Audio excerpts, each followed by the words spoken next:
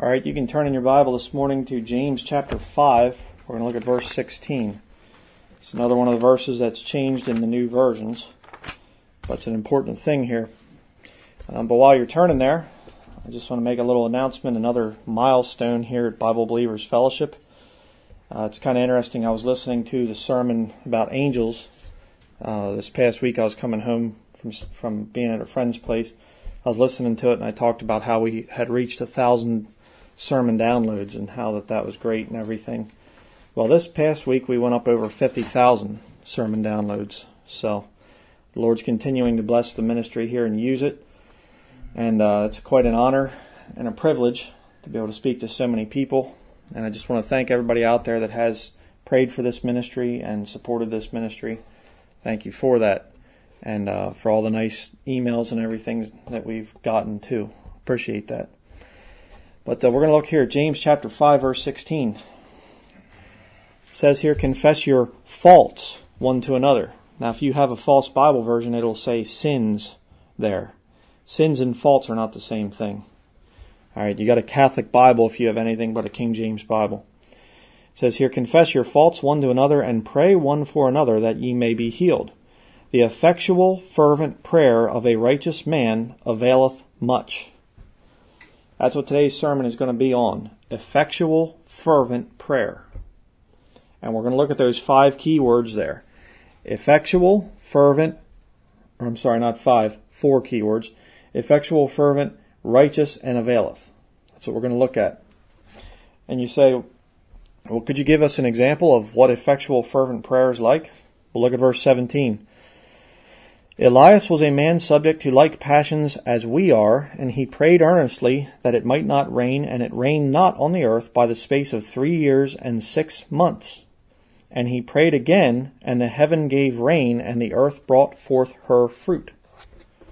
Now that's very interesting right there, because I believe, and we teach here at Bible Believers Fellowship, that the book of James is specifically written to a tribulation Jew. Okay, the time of Jacob's trouble, God starts to deal with the nation of Israel again. And you have to realize that. Okay, God was dealing with Elias there, which is your Greek, coming from Greek to English. Old Testament, his name was Elijah. Okay, it's the same thing, it's the same guy. But, you have in the Old Testament, it's coming from Hebrew to English. Here it's coming from Greek to English. So it's spelled a little bit differently. But it's talking about Elijah. Now, Elijah is not the same as a modern Christian today, in the sense of, God actually chose him as a prophet that was performing signs and wonders to the Jewish people.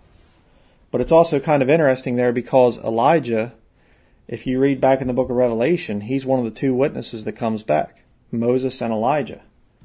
And the neat thing about it is he deals with the nation of Israel in the future for how long? 3.5 years. What did we just read here? It rained not on the earth by the space of 3 years and 6 months. Isn't that interesting? So back there in the Old Testament, he prayed to God that it wouldn't rain for a sign to correct the Jewish people. And for 3.5 years it didn't rain. That's a pretty good drought, by the way. We get kind of weirded out if we have a drought of 3.5 months. Imagine 3.5 years. The cracks in the ground would probably be so big you could fall down into them. I mean, it'd be bad. But a very interesting thing there. But you have to be a little bit careful because, rightly divide the word of truth. This is specifically written to Jews in the tribulation, I believe. But we can see the thing there of effectual, fervent prayer. Availing much. Now, we'll start out here with the first one. What is effectual? What does the word effectual mean? Well, Webster's 1828 dictionary says, producing an effect, or the effect desired or intended, or having adequate power or force to produce the effect, the means employed were effectual. Turn back to chapter 4 there in James. I'm going to show you the thing here. What is the effect when you want to pray for something? What are you trying to ask God for, is what's going on there. Are your prayers effectual? James chapter 4 verse 1. From whence come wars and fightings among you? Come they not hence even of your lusts that war in your members? Ye lust and have not, ye kill and desire to have, and cannot obtain. Ye fight and war, yet ye have not, because ye ask not. Ye ask and receive not, because ye ask amiss, that ye may consume it upon your lusts. Very interesting there. If you read back through the Old Testament, through the history of the Jewish people, verses 1 and 2 are very true. There's lusting, there's war, all the time they're fighting, back and forth, back and forth. They're very warlike people. But that's different now, right? There's never any war in Israel. Yeah. There's war all the time. I mean, you watch any kind of news coverage, you'll hear artillery going off, you'll hear bullets, going and stuff. They just fight all the time over there. Very true. But you can use this as instruction in righteousness as a Christian. Specifically there, the last part of verse 2, yet ye have not because ye ask not. And then verse 3, ye ask and receive not because ye ask amiss, that ye may consume it upon your lusts. Did you know that there are people that pray for things that are based on their own lusts? Lusts like covetousness, How many people pray because they covet something? How many people really are trying to have an effectual prayer that would basically go back to the Lord for His glory? We pray that God blesses this ministry, and, I'm not going to say, wow, God's blessed us with $50,000 or something. No, it's 50,000 sermon downloads. And we don't get paid for that, by the way. So that glory goes to the Lord. I'm not going to stand here and say it's my sheer talent and intelligence that's gotten us this many downloads. Because it isn't. It's the Lord. The Lord is the one who's working through this ministry. And when the Lord says, okay, I'm done with that ministry, it's going to be done. And there's going to be nothing I can do to salvage it. If the Lord would say that. All right. Your prayers have to be according to the will of God. Don't pray contrary to the will of God to consume it upon your lusts, as it says here. Turn to Matthew chapter 6. We're going to see a little bit more of this. Matthew chapter 6, verse 8. Verse 5. 5 through 8. Getting ahead of myself. Matthew chapter 6, verse 5. Another very interesting thing here. It says here, and when thou prayest, thou shalt not be as the hypocrites are, for they love to pray standing in the synagogues and in the corners of the streets, that they may be seen of men. Verily I say unto you, they have their reward. What is their reward that they receive? The praise of men. Oh, that guy, he's such a powerful prayer warrior. Oh, his prayers are so beautiful. They just touch your heart and everything. Oh, he's so wonderful. That's the praise of men. That's their reward. Down here on the earth, they get to look like a big shot and go around and everybody thinks the world of them. But in eternity, God says, oh, you're just a man pleaser. God's not impressed with that. Verse 6, but thou, when thou prayest, enter into thy closet, and when thou hast shut thy door, pray to thy Father which is in secret, and thy Father which seeth in secret shall reward thee openly. But when ye pray, use not vain repetitions as the heathen do, for they think that they shall be heard for their much speaking. Be not ye therefore like unto them, for your Father knoweth what things ye have need of before ye ask Him. God knows what you need. Notice the little key word there in verse 8. Ye have need of. It isn't about your lusts that you're coveting money or things like that. It's about your needs. And God knows what you need before you even ask Him. You say, well, if he knows what I need, why doesn't He just give it to me? Well, because part of the relationship between you and the Lord is that He wants to hear from you. Yes, He knows what you have need of, but He isn't just going to do everything for you. That's not how a relationship works. All right? Give you a couple examples here. How about some prayer once? Not needs, but once. You say, well, I'm going to pray to God and ask Him to make me a millionaire. Okay? Is that effectual? What is the effect of you becoming a millionaire? Do you think that God could use that? We're not going to turn there. I'll just read a couple verses here quick. 1 Timothy chapter 6, verse 6 says, but godliness with contentment is great gain. For we brought nothing into this world, and it is certain we can carry nothing out. And having food and raiment, let us be therewith content. And verse 9 says here, But they that will be rich fall into temptation and a snare, and into many foolish and hurtful lusts, which drown men in destruction and perdition. And then the famous 1 Timothy 6:10, For the love of money is the root of all evil, which while some coveted after, they have erred from the faith, and pierced themselves through with many sorrows. Verse 11, But thou, O man of God, flee these things, and follow after righteousness, godliness, faith, love, patience, meekness. You know, when you hear a Christian say, I pray to God for money and wealth, you know what you have? You have somebody who's praying after their own lusts, after their own wants. Because if all you got to do is just read the Bible, and you'll see being just ridiculously wealthy here on this earth is not a good thing. All right, first of all, it's uncertain riches, like it goes on to talk about there in 1 Timothy 6. Uncertain riches because our money is a fiat currency. It's a fake thing. So it's, it could be totally wiped out in no time at all. But even so, guess what happens when you become a millionaire? You make lots of new friends, and they're not real friends. There are stories I've heard of people that win the lottery or some kind of thing, or they win some big game show, and all of a sudden relatives that they never heard from are getting in contact with them, and everybody's buddy with you because you have money. And you go and you get your big house, your big mansion, and your fancy car and everything else, and you live like a nervous wreck. You drive away from your house in your fancy car and you say, "What? Oh, did you set the alarm? Oh, did you lock the doors? All of our riches. What if somebody steals in and steals our riches?" You drive and park your Lamborghini out in front of a shopping center or something like that.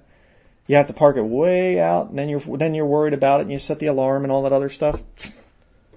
Why would you want to do that? It's a horrible life to be rich, to be ridiculously rich. And yet how many people pray for that? What about another one? Make me famous and good looking. There are people that would like that. They'd like to be a celebrity. Is that effectual? James chapter 4 verse 4 says, Ye adulterers and adulteresses, know ye not that the friendship of the world is enmity with God?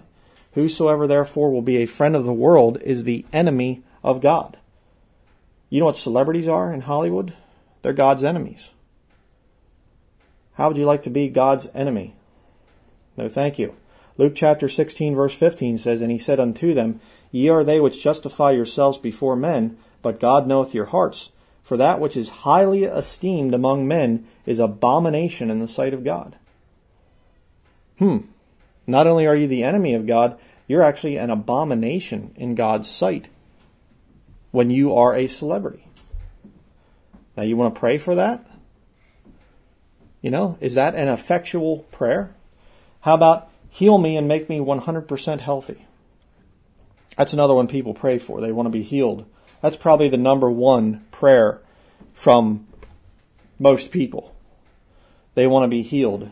They get sick. They lived a whole life of alcohol and cigarettes and whatever else, and then all of a sudden they get cancer or something, and they go, "Oh God, please heal me. Please take care of me." What about that? Is that effectual? And I'm speaking here mostly to a Christian with this thing here, with these verses I'm going to read. Philippians chapter 3 verses 9 through 11 says, And be found in him, not having mine own righteousness, which is of the law, but that which is through the faith of Christ, the righteousness which is of God by faith, that I may know him and the power of his resurrection and the fellowship of his sufferings, being made conformable unto his death, if by any means I might attain unto the resurrection of the dead.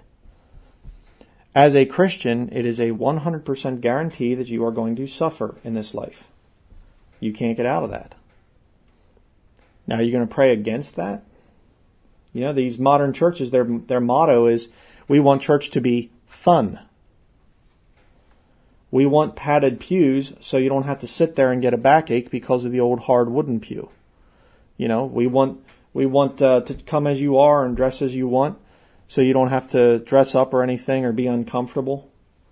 I actually had an older brother from the UK, say about how he's disturbed by a lot of the house church preachers out there because, they just wear t-shirts and they'll sit behind they'll sit down or something while they're preaching and just, sitting there drinking coffee or something while they're preaching. there needs to be some neglecting of the flesh when you come to worship with the saints. I'm going to talk a little bit more about that in the future, the thing of putting down your flesh, the war on the flesh. It's very important to put down your flesh once in a while. If you can't go for 2 or 3 hours without drinking coffee, something's wrong there. Okay, you don't have much control over your flesh. You're supposed to as a Christian. But 2 Corinthians chapter 12, verses 7 through 10 says, "And lest I should be exalted above measure through the abundance of the revelations, there was given to me a thorn in the flesh, the messenger of Satan to buffet me, lest I should be exalted above measure. For this thing I besought the Lord thrice, that it might depart from me. And he said unto me, My grace is sufficient for thee, for my strength is made perfect in weakness. Most gladly therefore will I rather glory in my infirmities, that the power of Christ may rest upon me. Therefore I take pleasure in infirmities, in reproaches, in necessities, in persecutions, in distresses for Christ's sake. For when I am weak, then am I strong." Are you willing to go through that for the Lord? Are you willing to endure some infirmities? Sickness? How about reproaches? You want to have people make fun of you? People laugh at you, people mock you, people call you some crazy cult member or something like that? You want that? You're going to get it if you're a real Christian. How about necessities? Oh, I'm going to pray to God for riches so I won't have any necessities. Sorry, he's not going to answer that. You know, God wants you to have some times when you need him, and that can only come if you have some necessities. How about persecutions? Yep, you're going to be reproached, you're going to be persecuted as a Christian. In distresses, you know, there are going to be times that you're going to have some really hard things ahead of you, and it's going to be quite distressing. You know, you're going to be tempted to worry. It's just part of the thing here. But it's kind of interesting because those 3 things there are something that all of us struggle with, but you have lost people. Those 3 things, money, fame, and good health, those are the prayers that you're going to hear from lost people. Lost people, they'll pray for those things. All right? And it's interesting because those prayers, a lot of times they are not effectual. I mean, think, you get some lost, miserable sinner out there and they get cancer because of a lifestyle of sin, and they say, God, please heal me. Why? If God heals them and brings them back to full health, do you think that they're going to quit their former lifestyle? No. They're going to go right back to it.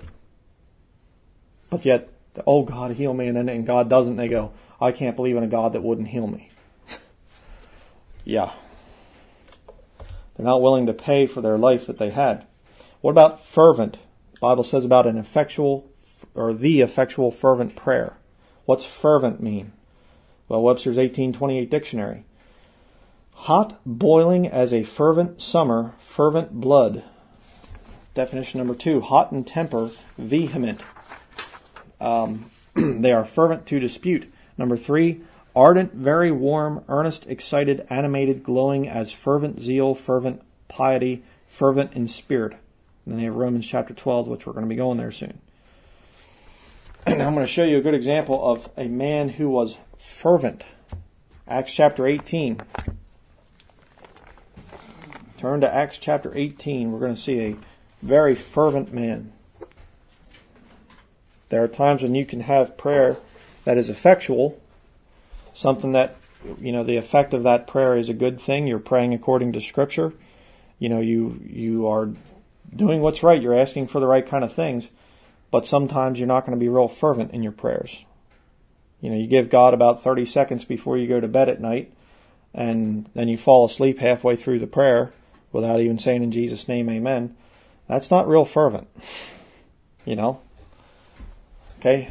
So you can pray for things that are effectual, but the second part of it is fervent. Acts chapter 18, verse 24. And a certain Jew named Apollos, born at Alexandria, an eloquent man and mighty in the Scriptures, came to Ephesus. This man was instructed in the way of the Lord, and being fervent in the Spirit, he spake and taught diligently the things of the Lord, knowing only the baptism of John.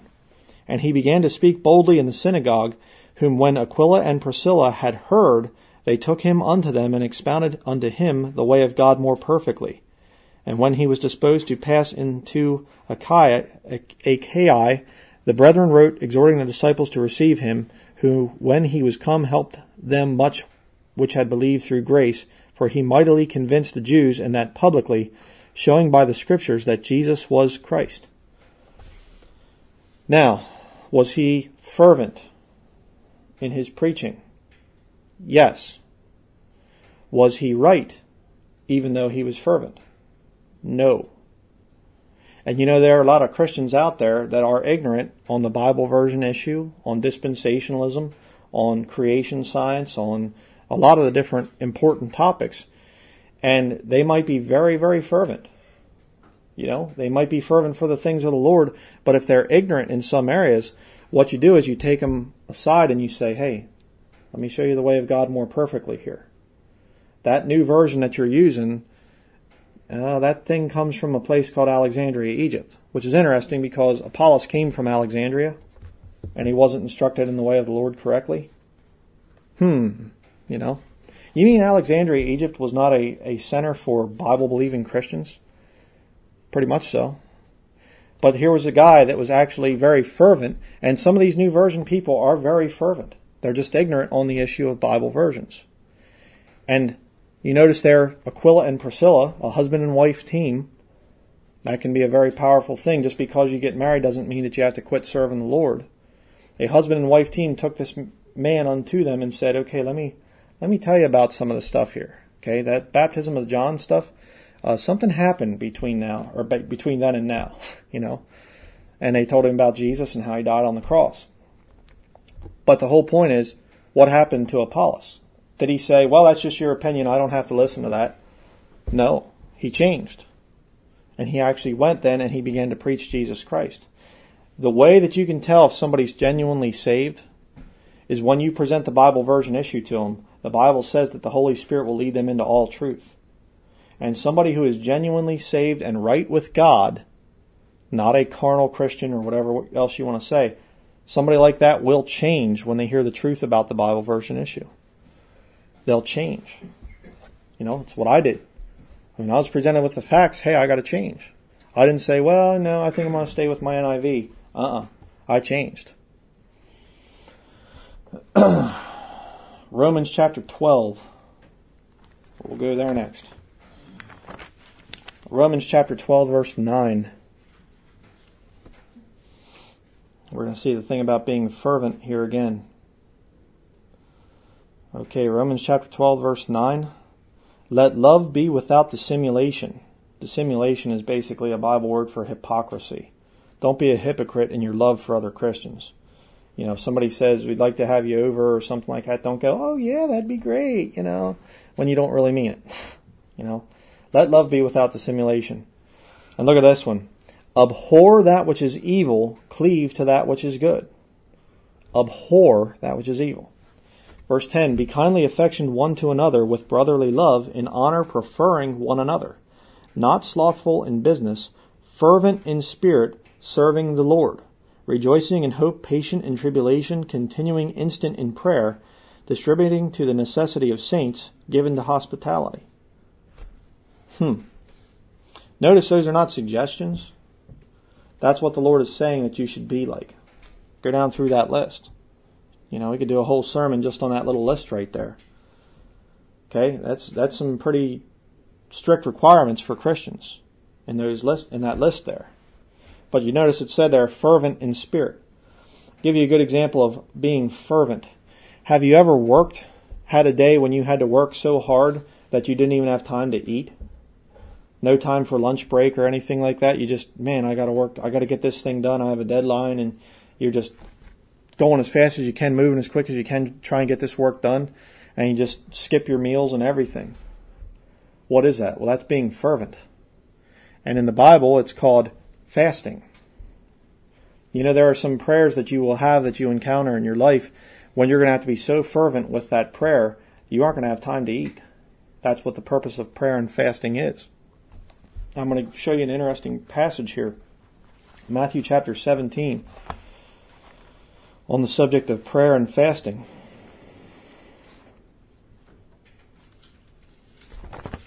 Matthew chapter 17, We're going to look at verse 14. Read an interesting story here.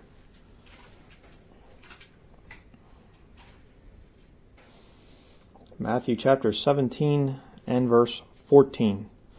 It says here, "And when they were come to the multitude, there came to him a certain man kneeling down to him and saying, Lord, have mercy on my son, for he is lunatic and sore vexed, for oft times he falleth into the fire and oft into the water.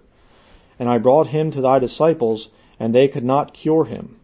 Then Jesus answered and said, O faithless and perverse generation, how long shall I be with you? How long shall I suffer you? Bring him hither to me. And Jesus rebuked the devil, and he departed out of him, and the child was cured from that very hour. Then came the disciples to Jesus apart and said, Why could not we cast him out? And Jesus said unto them, Because of your unbelief. For verily I say unto you, if ye have faith as a grain of mustard seed, ye shall say unto this mountain, Remove hence to yonder place, and it shall remove, and nothing shall be impossible unto you." Kind of like there with Elijah. Remember, he prayed that it wouldn't rain for the space of 3.5 years, and God answered his prayer. Why? Well, because he had faith, and because he prayed fervently. He had effectual, fervent prayer. But look at verse 21. "Howbeit this kind goeth not out but by prayer and fasting." There was a certain type of a devil, if you want to get the Greek word there, it would be demon. There was a certain type of devil that did not come out but by prayer and fasting. In other words, it took a little bit more than just saying, hey, get out of there in the name of Jesus. There was a little bit more to this. And Jesus is telling them that. Now, if you use an NIV, I'm going to show you here. We're going to turn to Matthew chapter 17 and verse 21. Okay, here we have verse 20 and verse 22. Matthew 17:21 is not in your NIV in any edition. You go back to the 1973, the first New Testament that came out, officially released in 1974, but you go back to that one, it's not in that one. And you go the whole way up here to the brand new 2011 NIV, the newest one, and which I'm holding right here, it's not in that one either. But it's interesting because you go back to the early NIV, and it has a little 21 and a little footnote, and you go down, and the whole verse would be there in the footnotes. And that was a big argument with the original NIV defenders. They'd say, well, yeah, the verse is taken out, but it's in the footnotes. Well, guess what? These new versions are a slippery slope. They get worse and worse and worse as time goes on. And as a slippery slope, the farther down the hill you get, the faster you start to move. Here's the footnote in this 2011 NIV. 21, it says here, some manuscripts include here words similar to Mark 9:29. So the old NIV argument of, well, it's the verse is in the footnotes, that's now gone. They took the verse out, completely out. And you give them a little bit more time, there won't even be a footnote in there. Isn't that interesting? The NIV is a satanic Bible version. Don't rely on it for the truth. And by the way, let me ask you a question. Here, remember what the passage is about? It's talking about a high-level devil. I almost said demon. Devil's the correct translation. We're talking about a high-level devil here that can't be cast out but by anything but by prayer and fasting. Now, who would inspire taking a verse like that out? Do you think the Holy Spirit came down and inspired the NIV translators to remove the only formula that could kick a high-level devil out? I don't think so. And by the way, I have a video about that where I show that the NIV translators in their book, the NIV, The Making of a Contemporary Translation, the one guy said that this is not true religion, it's magic. It's hocus pocus, basically, is what the NIV translator said. Fasting is not real true religion. It's trying to manipulate God. That's the mindset of the NIV translators. They are wicked, wicked men. Is there another way to neglect the flesh to pray fervently? We saw the thing about fasting. Is there another thing that you can do? 1 Corinthians chapter 7. 1 Corinthians chapter 7, verse 3.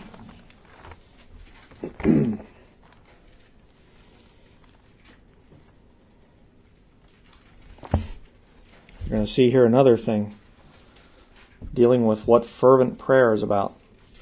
1 Corinthians chapter 7, verse 3 says here, "Let the husband render unto the wife due benevolence, and likewise also the wife unto the husband. The wife hath not power of her own body, but the husband, and likewise also the husband hath not power of his own body, but the wife.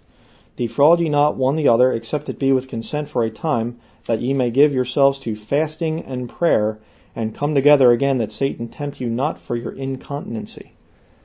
Okay, talking about the relationship between a husband and wife. If you actually forsake that and go into prayer and fasting, sometimes you need to neglect the flesh like that. You can neglect it through fasting and also through relationships between a husband and wife. All right? So yeah, there are times when you're going to have some fervent prayer if you want a certain prayer answered. And that means you're going to have to neglect the flesh. So you can have an effectual prayer, something that is right and in line with Scripture, a need that you have. But if you're not really fervent about it, if you're just kind of like, like I said, giving the Lord 30 seconds before you go to bed, well, there's a good chance you're not going to get that prayer answered.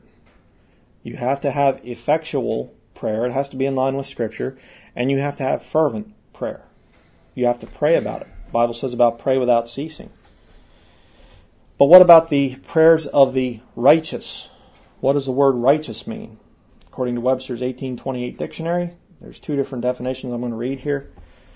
Just, according to the divine law, applied to persons, it denotes one who is holy in heart and observant of the divine commands in practice, as a righteous man.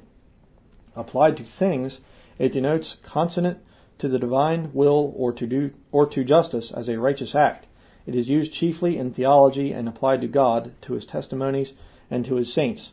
The righteous in Scripture denote the servants of God, the saints. Definition number 2, just, equitable, merited, and I thy righteous doom will bless. Okay, that's the definition there. So righteous is somebody who does right. Okay? John chapter 8 verse 47 says, "He that is of God heareth God's words, ye therefore hear them not, because ye are not of God." Jesus speaking to the Pharisees and the scribes and the Sadducees, the religious leaders of his day. Okay?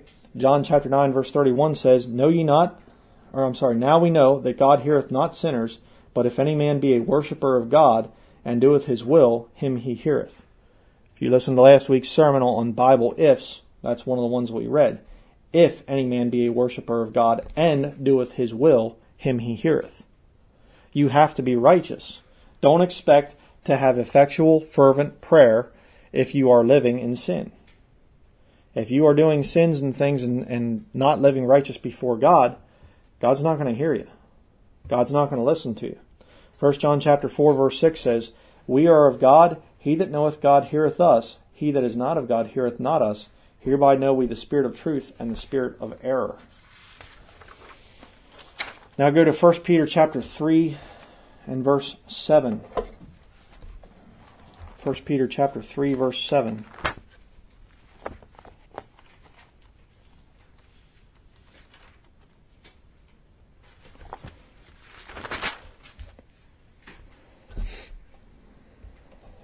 And we read this verse the other week too. But this is an important one. Another formula if you want to have answered prayer. 1 Peter chapter 3 verse 7. "Likewise ye husbands dwell with them according to knowledge, giving honor unto the wife as unto the weaker vessel, and as being heirs together of the grace of life, that your prayers be not hindered." Husbands have to be very careful that they honor their wives. I didn't say submit to their wives, but I said honor their wives as the weaker vessel. You're not, into marriage as just, okay, I'm just going to do my own thing now. You give up doing your own thing when you get married. Your single life is gone at that point. And you have to honor your wife as a Christian man if you want to be right with God, which is where the term righteous comes from. All right, a good godly marriage is one where both people work together. But look at verse 8. "Finally be ye all of one mind, having compassion one of another, love as brethren, be pitiful, be courteous, not rendering evil for evil, or railing for railing, but contrariwise blessing.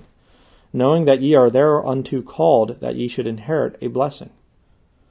You know, a righteous man is not one that wants to get revenge on everybody that does him wrong or that crosses him. A righteous man is one that is very quick to forgive. Same thing applies to women too, by the way. You should be slow to remember, quick to forgive. All right? Well, I remember what you did, 12 years ago on May the 8th at 2:30 in the afternoon. Well, not really a Christian virtue. You should have a very poor memory when it comes to things that people have done to you that wronged you in the past. Be very quick to forgive. Okay, get yourself right before God. And if you've wronged somebody, as we read earlier at the beginning of the sermon, James chapter 5, verse 16, confess your faults one to another and pray for one another. Right? That's what you're supposed to do. If you want God to answer your prayers, you're going to have effectual, pray according to the will of God, pray according to the word of God. You're going to have to pray fervently, even to the point of fasting and abstaining from other things. Okay? And you're also going to have to be righteous before God. What about the word availeth? Okay, Webster's 1828 dictionary again.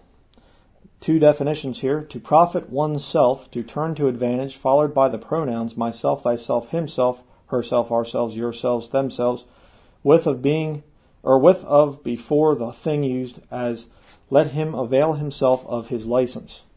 Definition number 2, to assist or profit, to effect the object, or bring to a successful issue, as what will skill avail us against numbers. Artifices will not avail the sinner in the day of judgment. Okay, so in other words, it's something that is profitable. So you have the effectual, fervent prayer of a righteous man availeth much. Profits a lot. As we read earlier, when you pray to God in secret, He will reward you openly. All right, so if you want to have God answer your prayers and be blessed by the Lord, you're going to have effectual, fervent prayer, and you're going to have to be righteous. And people say, well, why don't you get a life? Okay, I will. 1 Peter chapter 3, verse 10. We're going to see the thing here about how a Christian can, quote, get a life. 1 Peter chapter 3, verse 10. For he that will love life and see good days, let him refrain his tongue from evil and his lips that they speak no guile. Let him eschew evil and do good. Let him seek peace and ensue it. For the eyes of the Lord are over the righteous, and his ears are open unto their prayers, but the face of the Lord is against them that do evil. Now, isn't that interesting? The eyes of the Lord are over the righteous. Well, I'm righteous, and I'm good before God, but secretly I have some sin going on. But God doesn't see that. Yeah. It's kind of like the Amish in this area. They have these little booths out in the field where they keep their phone. Like God doesn't know what's in that little booth over there, the eyes of the Lord are in every place except for our phone booths, if you're Amish.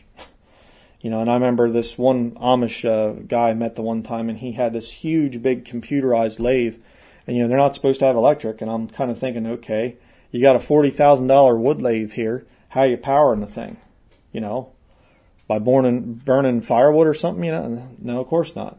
He reaches down, and he lifts up a board in the barn floor, and there's the plug, and he looks up at me and smiles and says, "Don't tell the bishop." Plugs it in, turns on this big computerized lathe. What's going on? Well, secretly I have electric. We're not supposed to according to the church, but as long as they don't know, it won't hurt them. Now that's kind of a silly little thing there. Obviously we kind of laugh at that and ha ha ha. But how many of us do that with the Lord? Oh, I'm kind of doing this sin here, but I don't think God notices. Yeah, He does. And if you want answered prayer, you're going to have to clean those areas up. You have to be righteous before God. The eyes of the Lord are over the righteous, and His ears are open unto their prayers. Not the prayers of Christians that are struggling with sin and not giving up their sin. There are certain conditions to your salvation, brethren, whether people like that or not. You don't have to work your way into heaven. You don't have to endure to the end to be saved. But if you want to have a right relationship with God, if you want answered prayer, there are conditions to that. And one of them is your prayers have to be effectual, they have to be fervent, and you need to be righteous. And then comes the availeth much. But if you don't have those first three steps down, if you're praying contrary to the Word of God, if you're only giving the Lord a few seconds of your time during the day, and if you are living in sin, God's not going to answer your prayers. He's not going to waste His time on you. But it says there, the face of the Lord is against them that do evil. Now, in context there, that could be saved people. The eyes of the Lord are over the righteous, but the face of the Lord is against them that do evil.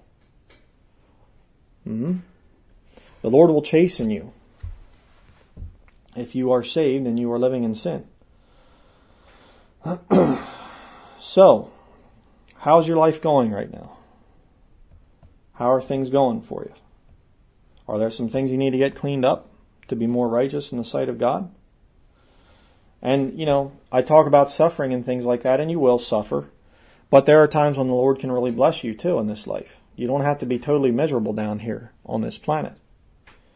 But interesting, we read this earlier, I'm just going to hit it again. 1 Timothy chapter 6, verses 6 through 8 says, "But godliness with contentment is great gain, for we brought nothing into this world, and it is certain we can carry nothing out, and having food and raiment, let us be therewith content."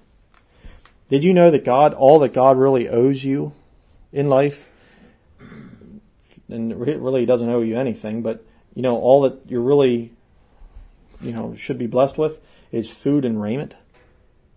And the Bible says you should be content with food and raiment. Now, do you have more than food and raiment? Yeah. I don't know of any of my listeners that are just reduced to food and raiment.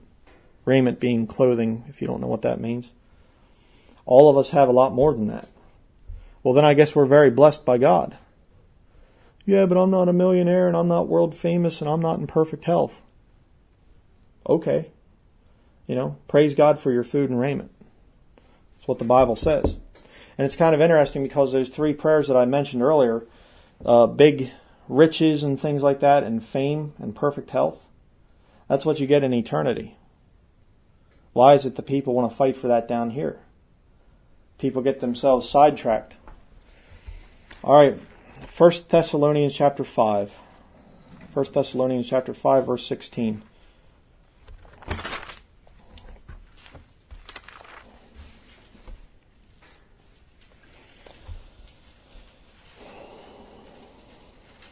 I'm going to show you some keys to answered prayer here.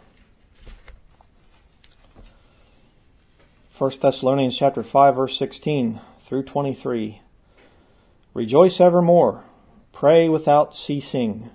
In everything give thanks, for this is the will of God in Christ Jesus concerning you. Quench not the spirit. Despise not prophesying.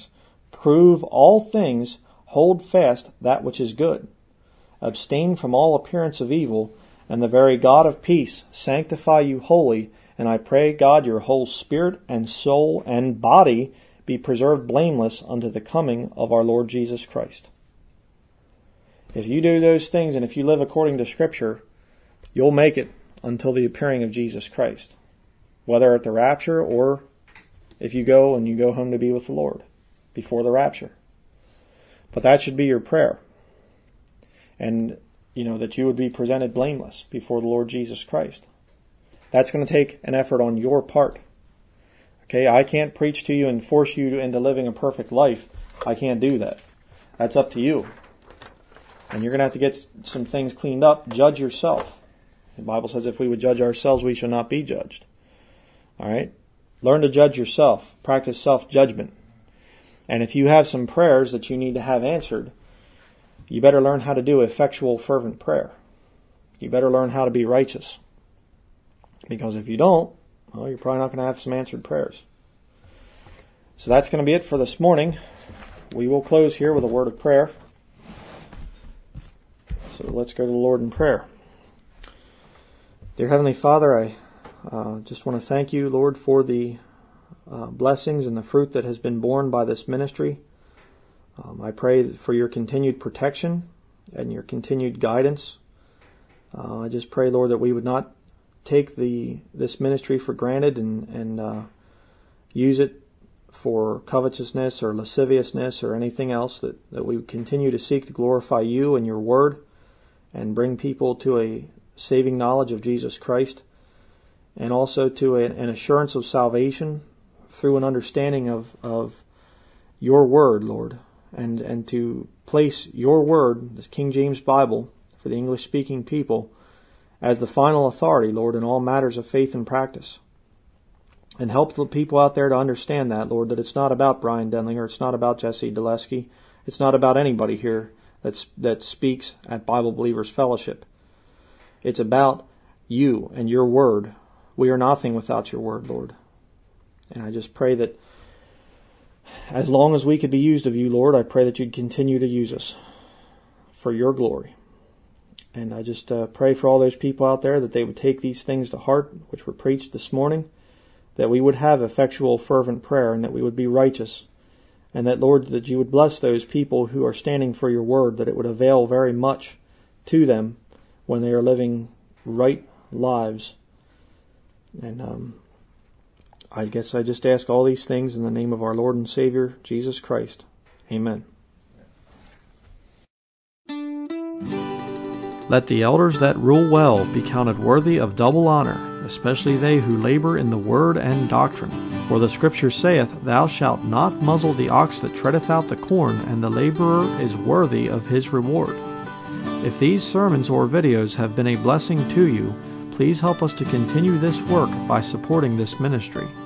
You can send a check payable to Bryan Denlinger to King James Video Ministries, P.O. Box 300, Bradford, PA 16701. Or you can donate online through PayPal at our website, www.kingjamesvideoministries.com.